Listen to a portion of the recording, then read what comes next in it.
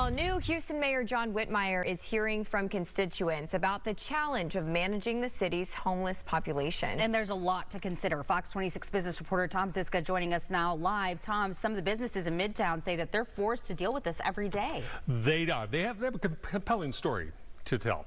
Looking at the simple numbers, there's every indication that the incidence of homelessness is down in Houston by more than half since 2011.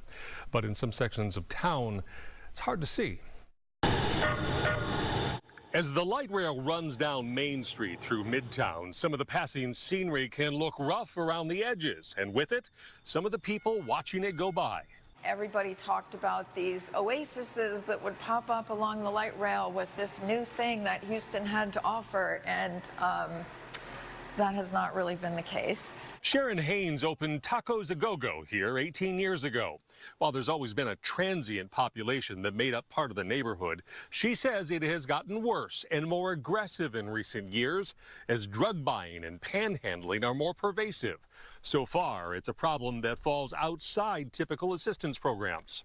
This is a population that has addiction issues and mental health issues, and so, you know, they don't want help. And so it's a very different situation here and much harder to handle. The effect for businesses is that fewer people seem willing to venture into the neighborhood to eat and drink, leaving financial margins sometimes uncomfortably tight. Since the problem does not usually warrant a police response, a number of the businesses have an ongoing group chat alerting each other of trouble so they can be more aware. But as other cities have been faced with similar problems, there is frustration that Houston has been unable to avoid it. How can a city be proud of itself with the way that it is not dealing with this population of people that need help?